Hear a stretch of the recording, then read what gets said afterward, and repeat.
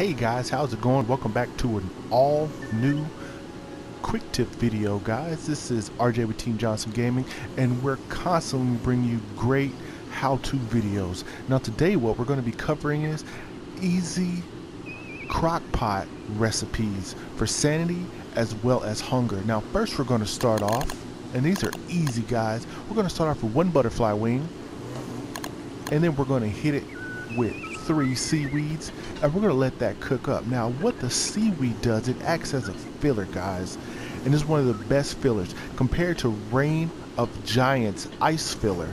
Now you can use 1 meat and 3 seaweed to make yourself meatballs. You can also use 1 butterfly wing and 3 seaweeds to make yourself butterfly muffins for your health. Now this is key, guys, when you don't have to use your sticks and you can use something as simple as seaweed that is abundant. Seaweed is crazy abundant. It makes it so much easier for you guys to get out there and to survive.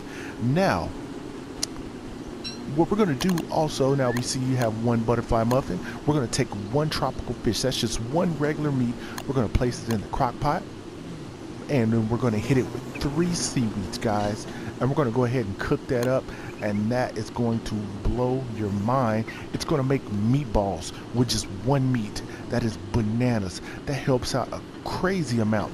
Now you can use 4 seaweed and make yourself some ratatouille, or you can use some crab meat and make yourself some ratatouille, but this applies to all meats unless it's like crab meat or something like that. Alright, but what I'm going to show you guys is a killer.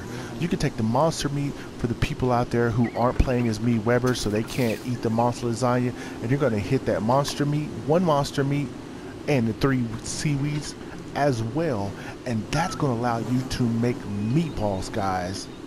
That is phenomenal crockpot food with 1 monster meat. And as long as you have spiders in your area, snakes in your areas, you know, you can make easy crockpot recipes with very little items.